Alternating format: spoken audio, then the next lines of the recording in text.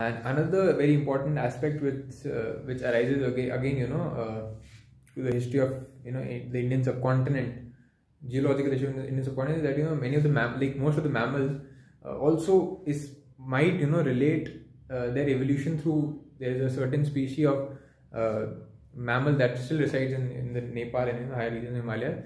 That is called linsang. Linsang is the kind of civet cat which could easily crawl over the trees, and also has the ability to roam around the land also. So it has all these features.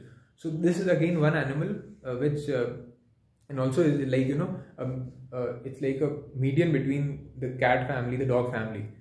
So cat also has immense amount of species, and there are bears and there are dogs also which has immense amount of subspecies. So bear and dog also trace their lineage back to same ancestor. So the linsang is such animal that many of scientists come up with the theory that it could be that through linsang most of the mammals today would have evolved across.